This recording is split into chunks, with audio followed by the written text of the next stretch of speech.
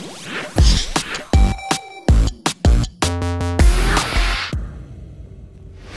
thinking how wonderful it'd be to get out of this infernal rain.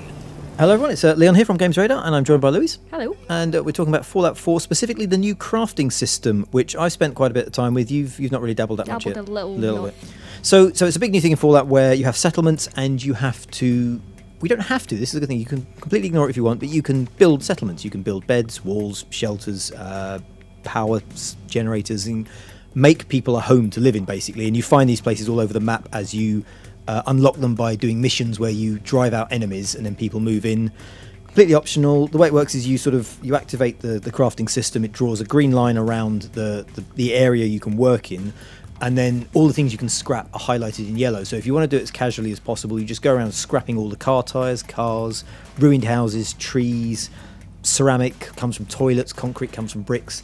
So you just go around, break down all the stuff, and then you can build beds and food and so on. And there's like a little bar at the top that shows you what your people need, basically, and usually they'll need some food or they'll need some protection, and you can, if you want, you can just make it red, make the red go away and leave, and you don't even have to do that. You can just abandon them completely if you want. And also the fact that, as I am someone that really likes collecting things in Bethesda games for absolutely no reason, I like filling a bag full of stuff just in case I need it. Yep.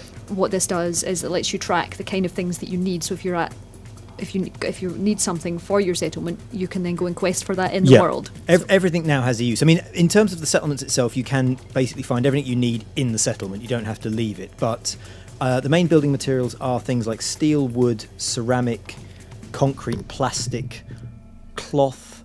So suddenly, coffee cups, rugs, clipboards, everything in the world now has a use. If you want to collect this stuff and bring it back, you can break it down into components to build increasingly more complicated things. Yeah, if you had one tip for someone that was starting Fallout 4 and they wanted to start their crafting, where would you say they would start? If you're crafting weapons, I would basically take everything back to one settlement. So I have everything in the starting settlement for my guns. But in terms of the actual settlement building and the beds and the people, don't worry about it too much. It doesn't matter if you do it or don't. If you want to, you'll have great fun building all sorts of things. And it happens pretty naturally too. Yeah, so and if it's not your thing, then it doesn't matter.